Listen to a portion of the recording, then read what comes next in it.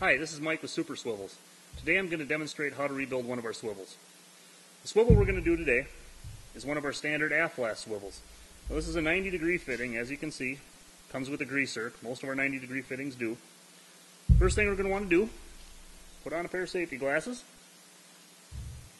We can remove this zerk.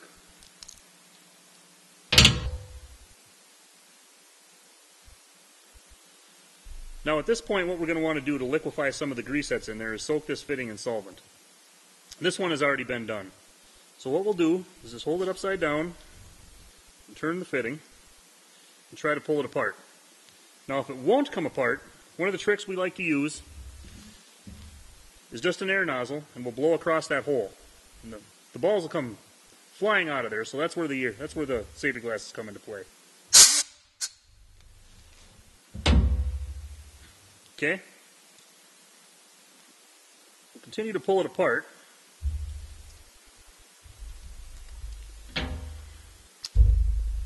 There. Now all of these seals are garbage. The seal kit comes with new ones. So at this point we just want to get them all off here.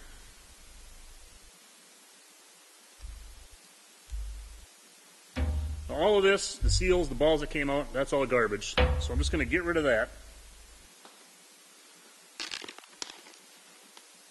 Give yourself a nice clean area to work from. And you want to inspect this groove, take a look on the inside of the body of the swivel, make sure it's nice and smooth, it's not pitted, there's no grooves worn in it or anything like that.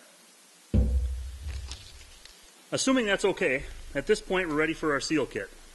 And this shows the size, shows the kind of seals we're dealing with. If you flip it over, you can see all your seals, a bolt, a washer, a zerk, and some balls. I'm just going to go ahead and cut this open.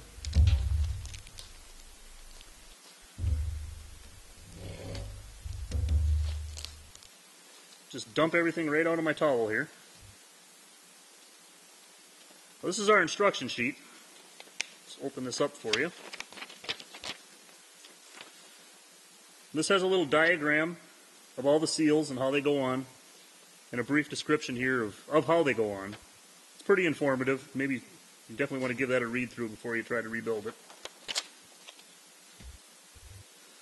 So, we're ready to put the seals on. The first one we want to deal with is this little brown skinny seal. Goes down here into this groove. You don't have to be afraid about stretching it out. You just stretch it out down into that groove with your screwdriver. Next, we're ready for our backups.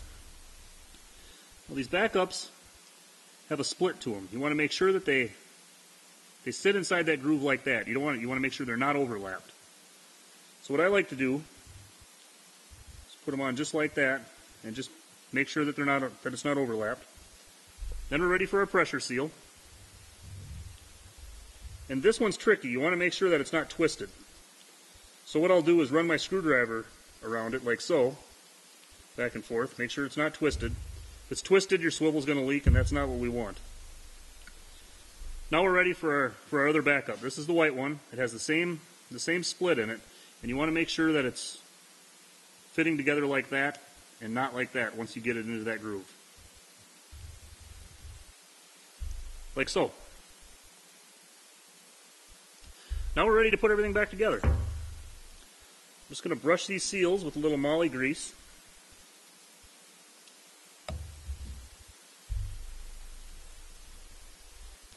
Slide the stem back into the body.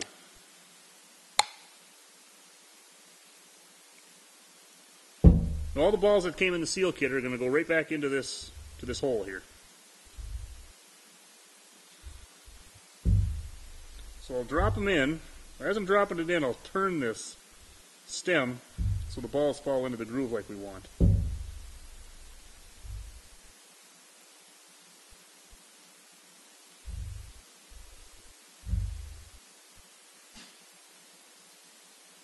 Every seal kit is going to come with the right amount of balls. So you don't have to worry about counting them or anything like that. You might see a small gap in between the balls once you get them all in there. That's completely normal. There. Now we have it full of balls. Now this is a 90-degree swivel, as you can see. Most of the 90-degree swivels we sell are going to come with a grease zerk. So install the grease zerk like so. And we're going to tighten it up so the hex on the grease zerk is flush with the body of the swivel. That's important. Like so. Now at this point it's ready for grease. But we want to be very careful not to over-grease this fitting. If you over-grease it, you can damage the seals and pretty much destroy the work you've just done. So, put it on here, give it about 1/8 of a pump of grease. You don't need any more than that.